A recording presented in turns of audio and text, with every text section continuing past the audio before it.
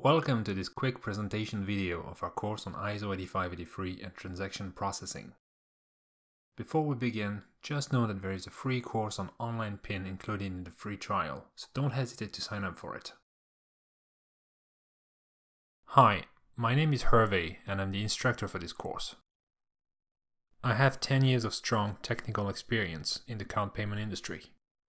I worked in companies like Gemalto, Overture, UL, and an EMV security lab. I worked on many aspects of the Astrex payment simulator, now owned by UL, which can simulate all the elements of the payment chain. So I gained in-depth knowledge of how all the different payment protocols work. But because I was often on client sites around the world, I also gained a good knowledge of how things are actually implemented in the field. And that's the experience I'm sharing with this course, not just the norms, but also industry standard practices. And what makes me qualified to teach this online course is that I developed a formal payment education program for South Africa. So I've interacted with students just like you, and I know what works in a technical training course and what doesn't. The context is like this. There are several different actors in the payment chain, and ISO 8583 is used by many of them to transport information. But transaction processing can be difficult to approach, because there is not much information freely available, and you need much more than access to a specification or a norm to get started. The worst kept industry secret is that there is no such thing as the ISO 8583 protocol.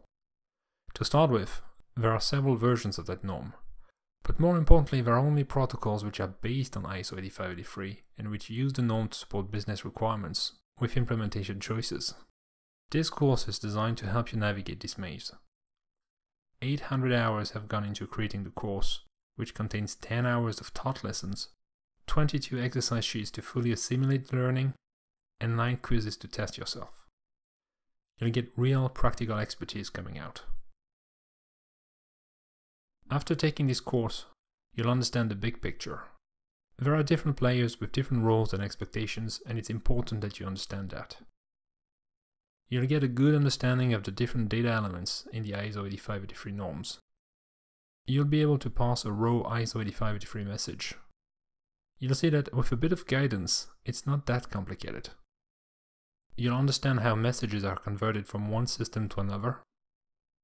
You'll know how to follow a transaction from the POS terminal or ATM all the way to the card issuer. You'll be familiar with industry standard practices for transaction processing, and you'll know what is expected for compliance and certification, and those are two different things. Here's what's in it for you. You'll learn from an expert. Believe me, everything I teach I've done so many times I could do with my eyes closed. You'll build your initial knowledge so you can start your upward momentum. As you increase your skills, your organization will allow you to work on more interesting projects and you get more skills. It's a virtuous cycle, and this course will give you the spark to start it. This is an e-learning course, so you can progress at your own speed and on your own schedule. It typically takes 3 to 4 full-time days to complete the course, but you can take it over a longer period, maybe just 1 or 2 hours a day, make it fit your schedule. The course is taught in a manner understandable by non-experts, from the ground up. There are no prerequisites, and you'll get a certificate when you complete the course.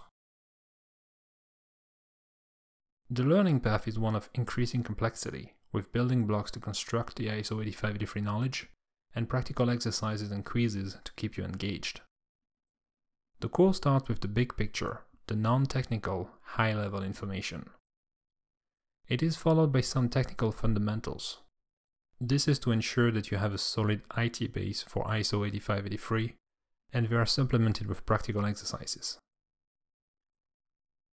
Based on those two blocks, you start your journey into the technical aspects of ISO 8583 with an overview of how messages are structured, followed by courses on message type identifiers, bitmaps, and length and format indicators.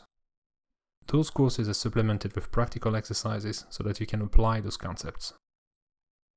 The journey continues with an in-depth review of all the ISO 8583 data elements, looking at the 1987 and 1993 norms, and at how they are used in practice in the industry.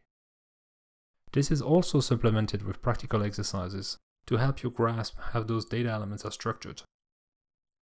The capstone of this review is a course on message parsing, where you learn how to extract information from a raw ISO 8583 message and perform parsing yourself.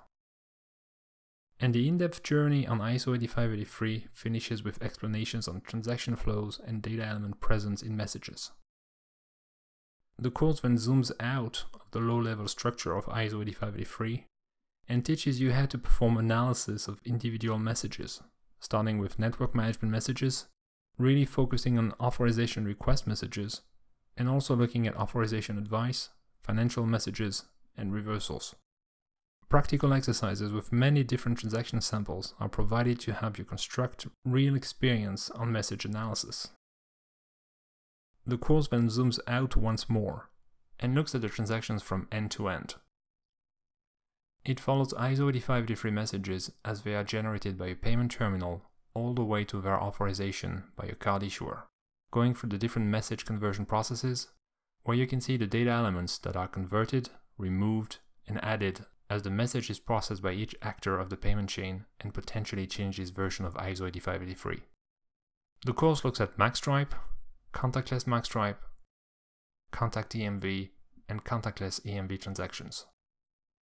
And the final technical course is on online PIN, where you can see the hidden complexity that surrounds online PIN, follow a full end-to-end online PIN transaction with the different HSM calls, and learn how dynamic key exchange is handled by the different systems. The course concludes on the difference between brand compliance and certification, how they work, and what is expected by the brands. I created this course so that it can help everyone who needs strong payment transaction processing knowledge to be effective and efficient in their work. This includes roles in areas such as acquire host, payment processor switch, issuer host, payment terminal integration, troubleshooting transaction failures for banks or acquirers, chip card issuance, consulting in any of those areas, and many more. Thank you for watching this presentation video. If you have any questions, don't hesitate to get in touch with us through the contact menu or by email at team@paytech-academy.com.